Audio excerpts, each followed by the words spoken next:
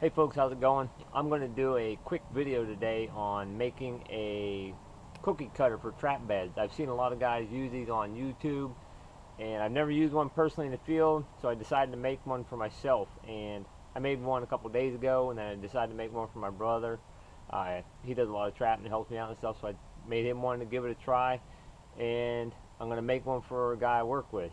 He asked me to try to make him one. So in this video, I'm going to show some of the basic materials you need, some of the basic tools you need. Some are optional, and as I'm doing that and as I'm making the thing, I'm not going to show you the entire making process. It's a lot of repetitive things over and over again. But at the end, hopefully I'll show you a completed one and give it a quick trial in the ground here and see how it works. So I hope you enjoy this video and hope you get a couple tips off of it. So stay tuned, here we go. Alright, first, let's check out some of the tools I use right here. You need a welder. I said basic tool, but this is the most basic welder that you can get at Harbor Freight. It was like $70 or something. I don't know. So I bought it a while ago. I've stuck all kinds of metal together. I can't call myself a welder, but I do the best I can do. It basically has an on and off and a high and a low and a wire speed. I'm getting a little bit better at the wire speed thing though. So you need a welder. And a 4-inch grinder works really well for cutting stuff off and using a flapper disc to smooth things out. Some gloves are really handy, but you can literally get away with just the grinder and the welder. But safety glasses. I used to just laugh at safety glasses and stuff until a couple days ago I got a piece of metal shot in my eyeball, and a bunch of money in doctor visits and digging at my eye. They got it out, but it's still blurry. So safety glasses, safety glasses, safety glasses. So can't stress that enough. So let's check out some of the material as well. I also use a speed square and other stuff. I'm dropping some stuff to mark with. I'll show you that a little bit as I'm doing it. Over here, the material. Let's some of the tips on material. First, don't buy this stuff at Lowe's or Home Depot or anything. Go find a fabrication shop. This stuff will be way cheaper, and moreover, like they'll usually give you some tips if they're pretty cool. Basically, for the end pieces here, I basically made myself a little diagram of a trap. This is a 1 3/4 bridger, and over here is a diagram of the MB550. I made that one yesterday. Hopefully my brother enjoyed. Hopefully they work well. So for the 1 3/4 bridgers for the jaw levers, this 1.5 by 1.5 stock right here will work well once I weld it onto here.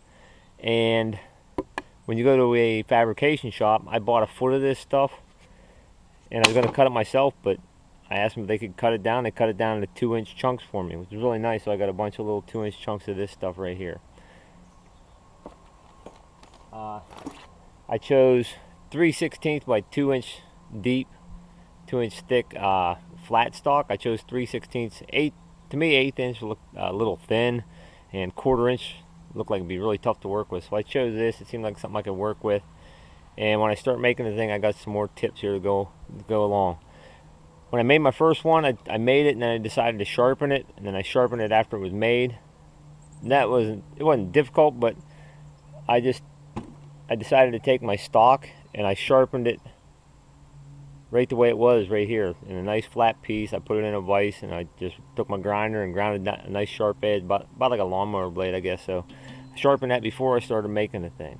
So buy your stuff at a fabrication shop, a lot cheaper. And if you're going to make one of these, sharpen your piece of stock before you start making any bends or trying to cut things and weld them together. That worked out well for me. So, and I guess if you're doing round traps, like a 1 3/4 Duke or something, it's just round, you could probably go to a fabrication shop and have them cut a piece of maybe like 5.5 inch pipe or 6-inch pipe to fit your diameter, and just weld a couple pieces of square stock on the side of it. That'd be pretty easy, really. So I'll go into the process of how I make this thing, and I learned a few things. The first thing, I basically made the pattern, and then I just tried to bend this to start with. Wasn't happening, not with the tools I have. So I decided I marked on the piece of steel where the first bend was going to be, took my 4-inch grinder and cut a little relief here, about a 1/16 deep. Then I bent it, but like on these sharper bends, I had to just basically, I scored it, I bent it, and it wouldn't bend quite anymore, so I scored it again and bent it. Then I actually scored a little channel out so I could fill in with weld. So I'll show you how that looks as I go through the process. Okay, so here's the process I'm not going to show you over and over again. There's where I scored it. I bent it a little bit. I scored it some more, and I'll bend it again and hopefully match up with my pattern. Stick it in my $2 vise here. If you had a good vise, this would be a lot easier actually. It bends fairly easy. Got a pretty decent bend here, and I won't have to tack weld pieces together either. I'll just come later. I'll actually cut a little channel here so I can fill it with weld. But it's a pretty close bend there, and I'm just going to successively work my way around here. Weld it together and weld some ends on it and see how she looks. Alright, I got a bunch of bend in this one, folks. Okay, so here's pretty much what the final product is going to look like. You notice I've changed location. It's raining out. I was working outside, and I like to weld outside, so hold this up here, get sort of a straight look down view of it. I got pretty darn, I think the Bridger 1 3/4 are 5 3/16. Pretty darn close there. It's like 5 1/8 maybe, so it's a shade under. I don't think that's going to be a big deal. And I got made one mistake, made a 1/4-inch mistake. I had to tack a little piece in here. I'm not going to finish welding. I just tack welded a little 1/4-inch chunk in here, but it's not looking too bad, I don't think. So that's the final thing. You can see all my little relief cuts through here. And here's my 2 pieces for the levers. They're still pretty hot. Just got done grinding them. Put a sharp edge on the bottom of them. I'm not sure if that's, you can see how that sharp edge, how I ground that on there. So pretty much, I'll clamp this baby together, and tomorrow, well, not tomorrow, got some other stuff to do tomorrow. Probably Tuesday, weld it together, clean it up, and put a little handle in here. I'll just put a piece of old cable through here for a handle. So by the magic of video editing, it'll take me a couple days to get this done. So I get it done anyways, not a couple days working on it, but you'll get to see the final product real quick.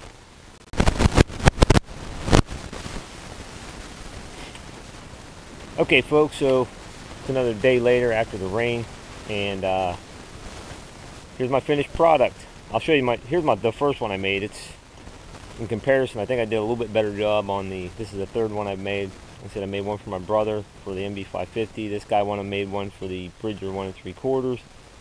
This is my first attempt. I had things all bent up and pretty rough, so I think I got a little bit better at making them. I know my welds aren't the best. I cleaned it up the best I can. Basically, I got for my handle, basically a hunk of cable with a couple little ferrules at the end, right there. And I made the cable a little bit long. You'd actually twist up and fit inside there nicely. So if he wants it shorter, I'll give him an extra stop button. He can cut it off and make it shorter if he wants. So if he wants it, if he doesn't want it, I'd be happy with it. I know that. So my dimensions on it, just to check it out, it's 5 1/8 right there. And I hope that his Bridgers aren't laminated. And these are about 5 1/8 right there. Maybe, it should be pretty good. So here, check it out here. Seems like it matches up pretty good. So I'm going to tap it in the ground here, give it a quick try, and just see how it looks when it gets into the ground. I know these things aren't going to work like really good in like sandy or really rocky soil, but if you got half decent soil, it they might work out pretty well. I don't know. I'm going to try it out this year and see how it goes. So, and hope this guy likes his. And I don't.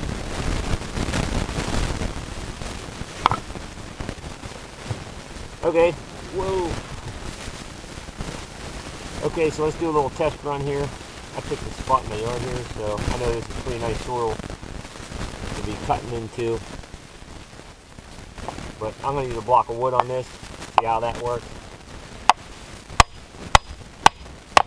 My hammer's pretty small, so much for the block of wood.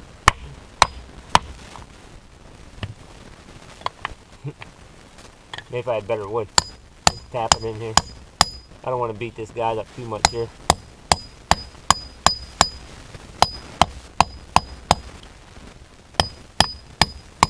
But I do want to make sure it sort of works for him.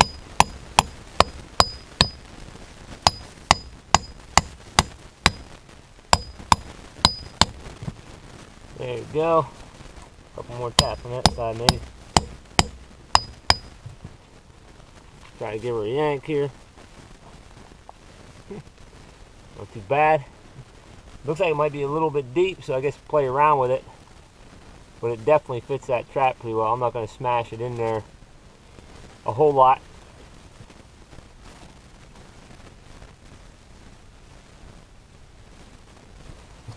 So I'll let the guy know that you don't really have to drive it in the whole complete 2 inches. I guess you could sift some nice soft dirt down in there to bed it a little bit better, but boy, it looks like it's just going to push right down in there and